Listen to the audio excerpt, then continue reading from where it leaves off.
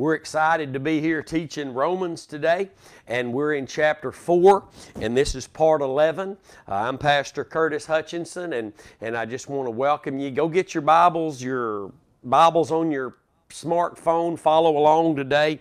Again, this is part 11 of chapter 4, and all these teaching sessions that we've done and are doing, even on the teaching of Galatians that we're doing right now, are all being uploaded to our YouTube channel, Curtis Hutchinson 316. So avail yourself to that channel there, and just be blessed as you hear the word of the Lord, and hopefully you would allow the Lord to instruct you and grow in His will for your life, which always involves the knowledge of God and the grace of God through faith in the cross of Jesus Christ. So where we are in chapter 4 of Romans is verse 19. We'll take off there and move on forward to where we really are, and we will do our best to get through this 4th chapter today. The Lord has really spoken so many things and revealed so many things that we just didn't really have a hold of like we should. Some things we didn't even know previously before this teaching. I speak personally for myself, and I hope that you are benefiting from these teachings, because, listen, there's no way to live, Jesus said, except by every word that proceeds out of the mouth of God, the Word of God, because we live by faith, and faith comes by hearing the Word of God. Romans 10 and 17 tells us that. Jesus said in Matthew 4:4, man does not live by bread alone. That's only physical living, but every word that proceeds out of the mouth of God. The Word of God is our life, if that's what our faith is in its proper context, which is Christ Jesus and Him crucified. Praise God. So we see here, we're reading about Abraham. Paul is writing to the church in Rome here, and he's reminding them of so many things in this letter, and we'll get back to where in verse 22 and 23 where Paul really brings it back to a personal note. He's been preaching and teaching all the way since somewhere in chapter 1. He's just been declaring and teaching and saying many things that are the truth that the church there and we as well need to know. But he finally brings it home back to a personal level, and we'll get to that in just a minute. So let's start in verse 19 together today. And being not weak in faith, everybody say, in faith. In faith. It's a place in faith. And being not weak in faith, he considered not his own body now dead, when he was about 100 years old, neither yet the deadness of Sarah's womb. And if you'll remember last session, we covered that, how in Genesis 17 and 17, the Bible says that God told Abram his wife Sarah was going to have a child. Abram fell on the ground and laughed. And in his heart, he was doubting this. This is when he was 99, a year earlier.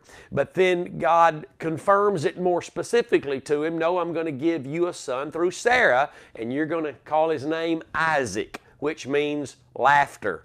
Abraham wants to laugh. God will give him a laugh. He'll give him the son He's promised through Isaac. And He said, and I'll make my covenant with him, not Ishmael. Ishmael are the Arab nations. I'll make my covenant with Isaac. He confirmed and got more specific to help Abraham, listen, in faith. Abraham had to believe God. And let me say this today. As we read verse 20, I'll say something. He staggered not at the promise of God through unbelief, but was strong. Here it comes again. Abraham was strong. The only place anybody can be strong in the eyes of the Lord is in faith. In faith means we've heard God, we've believed God, and it's all based on the redemptive plan of God. Listen, God's not going to speak anything to anybody that's not attached to, related to, in focus of, empowered by what Jesus did at Calvary. It's not going to happen. This story we're reading right now, Paul is trying not to bring everybody back to just the thoughts of Abraham, but back to a focus on what Abraham was believing, what made his faith legitimate with God. It was all based on the covenant. God is mindful of His covenant. The only way He can be mindful of any people is if He gets them in His covenant. That's what He's mindful of. When the Bible says He's mindful of His people, that's because His people, He's called them to His covenant, and those people have come to Him through way of faith in the promise, who is Jesus Christ. Hallelujah. And what He did at Calvary. So the Bible says He staggered not at the promise of God through unbelief. He never went as far as to not believe God and just throw it out. He never, but he did. We read Genesis 17. He fell on his face, the Bible says, and laughed. He struggled. He struggled. But the Bible says he staggered not. He never threw it out. He never just gave up. He never walked away. And when he was 100 years old, the Bible said in verse 19, it was then that he was found not weak in faith. He was believing God, and he considered even not his own body dead, now at 100. Or Sarah's womb, his 90-year-old wife. His faith had been strengthened. And verse 20, he staggered not at the promise of God through unbelief, but was strong in faith. Let's say something else about that in faith today. It speaks of a faith in that sacrifice, the redemptive plan of God. It's the only place that faith exists. There are many out there teaching, no, you just have to have faith in God's Word.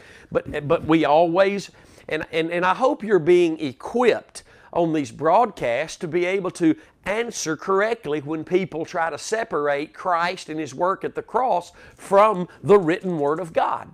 Number one, Jesus said in John 5:39, you search the Scriptures. In them you think you have life, but they are they which testify of me. So therefore, but then He goes on and says, but you won't come to me. Listen, unless our faith is in Christ and what He did at Calvary, our faith cannot even be in the written Word of God. Our faith has to first, at every moment, not at one time when we were born again, today, right now, faith is the substance of those things we're hoping for, the evidence of things not seen. Right now, faith is, the Bible says. So, our faith has to always flow to and through the cross, the redemptive plan of God, for anything in the Word to be found functioning in our lives by the Holy Spirit revealing the legitimacy, the focus of God's Word. Jesus. He said it was Him. The Scriptures are about Him. Hallelujah. And what is it about Jesus? We need to know what He did at Calvary. Praise God. That's where all the blessings flow from God through Him, through the cross. Our faith in His redemptive plan, His sacrificial work there, that is what makes the Word of God come alive to us. Praise God. Jesus is the living Word. And He's the only one, through our faith in what He did at Calvary, that can make the Word alive. So I hope you're being equipped and you let people know that all God's words are in righteousness.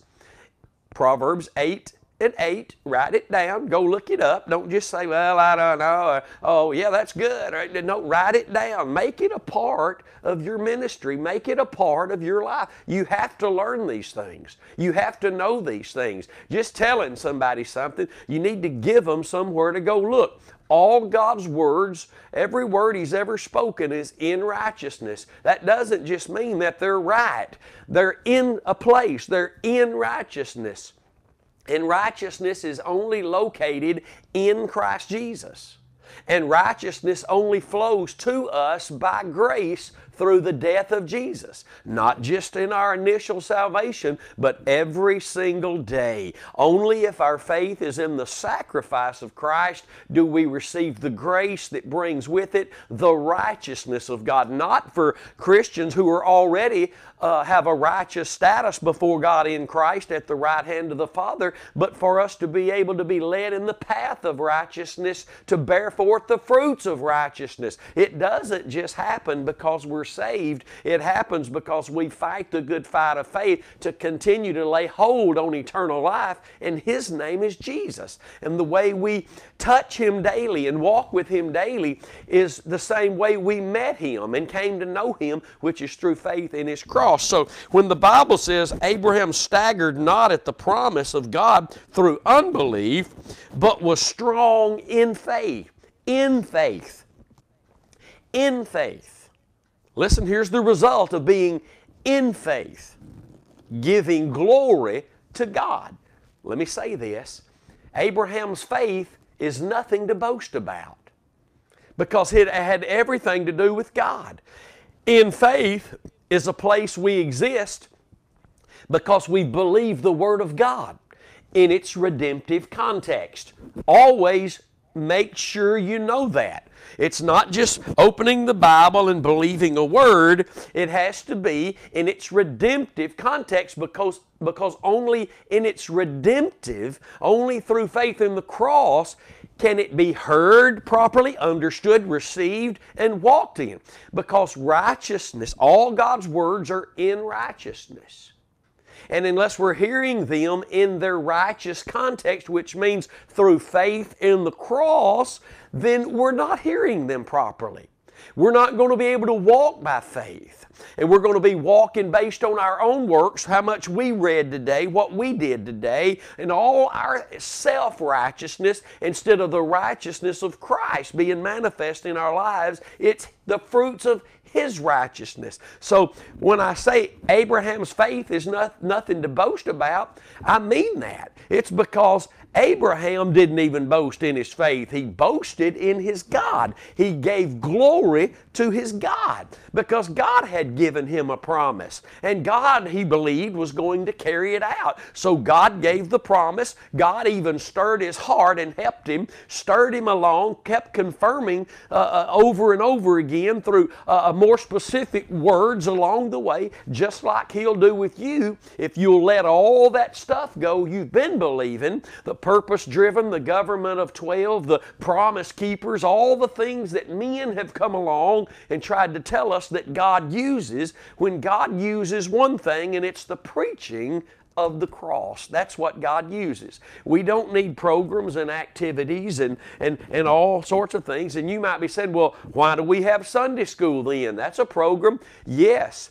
And it's legitimate if it's a Sunday school program pointing people to the cross. Promise keepers didn't point people to the cross. Promise keepers pointed men to each other, to be accountable to each other. And you say, what's wrong with that? Well, it moves our faith from what God did in Christ at Calvary to men, friends, brother. I need to call them. I'm about to step off in a big piece of stupid. I need to call my brother, and he can talk me through it. You can do this. We can make it together. That doesn't work, my friend, because that's not what Jesus did. And the government of 12, trying to go get 12 disciples under you because Jesus had 12 under Him, that's not anywhere in the Bible. All these unbiblical things that men use and twist and pervert Scripture and move the Scripture out of its redemptive plan. Remember, here's you another confirmation about the Word of God having to be in a redemptive context, the righteous context of Christ, is that James called the Word of God the law of liberty. And we've only been liberated one place, at Calvary, through the death of Jesus, our faith in that alone. And therefore, if our faith is not in that, the Word of God cannot become our law of liberty. It cannot become our law of faith. It can just become a law that we're doing and just trying to be good old boys, and at least I did this today, and tomorrow I'll try to do that. And doing good is a good thing. Doing good is a good thing. But unless your faith is in the sacrifice of Christ, I'm not talking about it used to be when you got saved. I'm talking about today, right now, faith is there. And when you step into the reality of this, you will leave that place where the preacher's not preaching this. You will leave that place where they're not teaching the focus. If the focus is not the sacrifice, the focus is really not the Word. The focus may be the Word, but it's out of context. The focus has to be the sacrificial work of Jesus Christ right now today, even in the New Testament. Listen, and preachers and Christians alike will say, well, we're past the cross. Well, I guess the Old Testament saints could have said, well, we're not there yet. He's not come yet, so phooey on that. It's no different than the Christians today saying, I'm past that.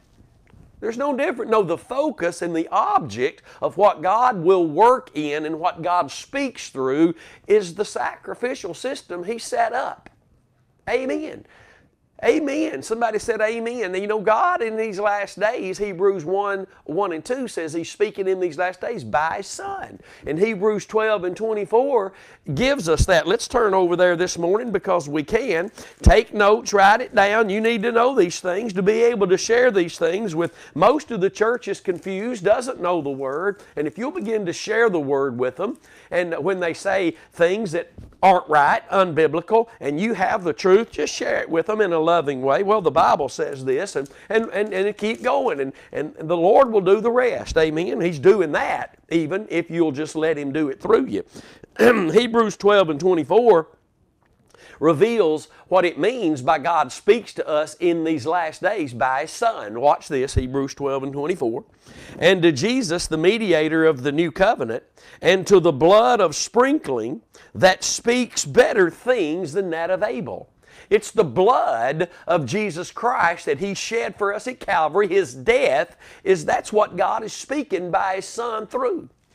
Another confirmation that all God's words are in righteousness, Proverbs 8:8, and the righteousness of God is only imparted to men through our faith in the death of Jesus, Galatians 2:21, 2 Corinthians 5:21. Write it down. You need it. It needs to be there. You need to have it in your heart to be able to share these things. The church is way off track. They're in gimmicks and schemes and the wiles of the devil that appease the flesh, and they need to come back to the cross where their flesh was crucified and they can live the cross life. They can live in this place where their faith is legitimate and God can honor their faith. Hallelujah. I'm telling you some good stuff today, and I'm learning it. I'm thankful for it. I'm becoming more and more thankful every day. But Abraham staggered not at the promise of God through unbelief, but was strong in faith, giving glory to God, and being fully persuaded that what he had promised he was able also to perform. Think about that. He was fully persuaded that what God had promised he was also able to perform. Now, think about this. First of all, he had to believe God. And Abraham's faith wasn't just about a promise. His faith was in God. We need to get back to that. That's what the writer of Hebrews says in Hebrews, I believe it's Hebrews 11, verse 6, that it's impossible to please God without faith, but they that come to God must believe first of all that He is. Number two, then, after we believe He is, that He is a rewarder of those that diligently seek Him. Look at Abraham. His faith wasn't just in a promise, exclusively in a promise. His faith was in the God. His God, the God that had approached him and brought him out of Ur of the Chaldees.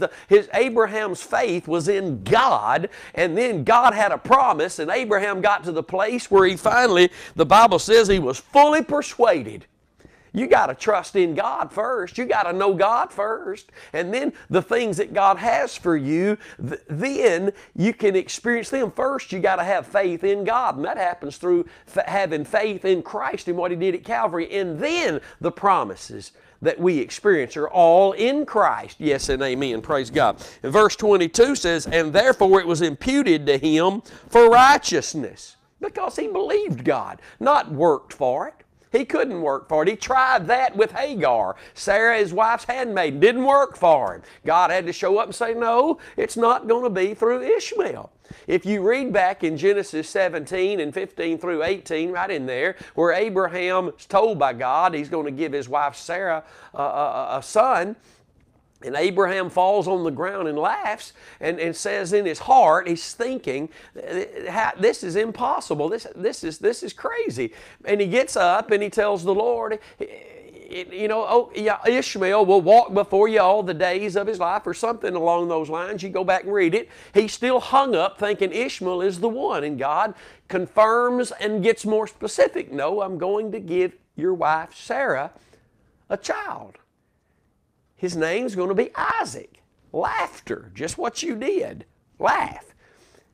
Think about that. And I'm going to make my covenant with him. God gets more specific. If you'll just believe that God is, through faith in what Christ did for you at Calvary, then you'll begin to walk by that same faith in the promises that God has for you. You have to believe God is, He exists, and every person on the planet knows that God is, even those that call themselves atheists, that God calls them fools, because they say in their heart there is no God. But let me tell you something, it don't matter what you say in your heart, God put eternity in every human being's heart when He formed them and fashioned them in their mother's womb. The Bible says that. Write it down, take a note, Ecclesiastes chapter 3, verse 11. The Bible says He put the worlds in their hearts. All the people. He put the world. Let's turn over there and look at it. If I can get there. It's right after the book of Proverbs in Ecclesiastes. Here it is. I got it highlighted. God has made everything beautiful in His time. So, you wasn't supposed to live 200 years ago. You're supposed to be here now. Also, He has set the world in their heart, so that no man can find out the work that God makes from the beginning to the end. Think about that. When the Bible says He has set the world in their heart, that word world, if you'll go look it up, it means ages. It means eternity. He has put the ages. He has put the eternal working of His hands in our heart. That's why every person within their own heart, who they are, the deepest part of them, knows that there is a God and that there is something coming when they lay this old body down. That's why there's a million religions on the planet, and always has been. Everybody's worshiping something, even if it's their own selves. We're created as worshipers of God to worship God, and we may not do it, but we know there's a God. Everybody on the planet always has known there's a God, and know there's more than what their eyes can see. So he was fully persuaded, Abraham, that what God had promised He was also able to perform. And then verse 22 and 23, and therefore it was imputed to him for righteousness. You see that? Abraham believed God. And it's not when we work, but it's when we believe that God imputes us the status of righteous in Christ Jesus. It's all about the redemptive plan, my friends. And then after we're born again and we begin to walk in faith in God's Word, in its redemptive context, God then even brings forth the fruits of the righteousness of Christ. Hallelujah. But notice in verse 23, Paul, the Spirit of God through Paul, begins now to do something He's not done since chapter 1, and that is bring it right back to you personal. He's been declaring, He's been teaching and preaching, but now He brings it personal. Watch this. Now it was not written for Abraham's sake alone that it was imputed to him, but for us also. Everybody say, I'm one of them. For us also, to whom it shall be imputed, if we believe on Him that raised up Jesus our Lord from the dead. You have to believe that God sent His Son, and that God sent Him to die for your forgiveness of sins, the atonement for your sins. You're guilty, you're a sinner, and He sent His Son because He loves you to forgive you and to deliver you of your sins and to make you the righteousness of God in Christ Jesus, and a long list of other wonderful things. You have to believe God loves you so much He gave His Son for you to die on the cross. You must believe on Him that God raised up our Lord from the dead. You must believe that Jesus was raised from the dead. Anybody that even says they believe in Jesus and what He did at Calvary, but they don't believe He was raised from the dead, they don't really believe in what He did at Calvary, because without the resurrection, the cross really meant nothing. He had to be raised from the dead to justify what He did at the cross. He atoned for every single sin, the mass murders, the mass rapings, the worst sin, all sin, no matter what you could say, who you could point out, all the sin in the world. He gave His life for all of that so all men could be free, delivered, saved from sin. Glory to God. He did that. And the proof that it worked, the justification, what justified the cross was the resurrection. Hallelujah. Amen. Romans 1 and 4, we read it at the very beginning of this teaching way back some time ago. Let's read it. Chapter 1, Romans, verse 4, talking about Jesus was declared to be the Son of God with power, according to the Spirit of holiness, by the resurrection from the dead. His resurrection was the declaration of a perfect sacrifice. It was the declaration that the cross worked. If every sin had not been atoned for, paid for by His blood, the grave would have held Him like it held every other man. That's why the Bible says the resurrection was the declaration of the perfection of His sacrifice. That's what it says. Let's read on now, trying to make it through chapter 4. You guys keep holding me up. But for us also, to whom it shall be imputed, if we believe on Him, Jesus, that really it's not talking about Jesus in that sense, it's talking about God, the Godhead, God the Father. Let's read it again. For unto us, but for us also, to whom it shall be imputed, if we believe. It's personal, it's to you today. If you believe this, what Abraham believed, if you believe on Him, God the Father, you must believe that God is, and that He rewards those that diligently seek Him. Us also, to whom it shall be imputed, if we believe on Him, God the Father, that raised up Jesus our Lord from the dead. Think about that. Who was delivered for our offenses. He was given for our offenses. He was raised up on the cross for our offenses. Our sins. He had no sin. He did not become a sinner. You can throw that Kenneth Copeland and Kenneth Hagin and all those other people, false prophets, liars, lost, don't know the Lord, because if the cross was His defeat, and they teach that, then they're defeated, because that's what they believe. And they don't believe the cross is where Jesus gained our victory. That means they still don't have it. The victory comes through the blood of the Lamb. Hallelujah. Not anything after the cross. The cross, hallelujah, and the resurrection just declared and justified that the cross did work. The cross, by the blood, Romans 5, 1 and 9 tells us we're justified by the blood. So when we read in verse 25, Jesus, who was delivered for our sins and was raised up again for our justification.